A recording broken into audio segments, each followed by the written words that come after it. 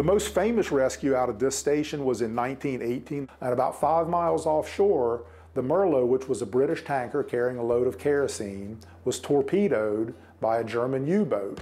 The Mirlo, because of her cargo, exploded and sunk very rapidly. Of course, the watchman on duty here at Chicamacomico saw the explosion and mustered a crew. They launched the surf boat and finally got through the breakers after 3 attempts. On that 4th attempt, Captain John Allen and the crew managed to get the surf boat through the breakers and motored out toward the Mirlo. By the time they got out there, the sea was on fire because the cargo of the Mirlo had leaked out and was on fire on the surface of the sea. The boat, the 1046, is actually a motor surf boat, but once they got so close to the wreck, their fuel evaporated out of the fuel tanks, so they had to complete the rescue using their oars. And of the 51 sailors on board, 42 were rescued here at Chicamacomico. The King of England awarded Captain John Allen with the Loving Cup, the crew of Chicamacomico.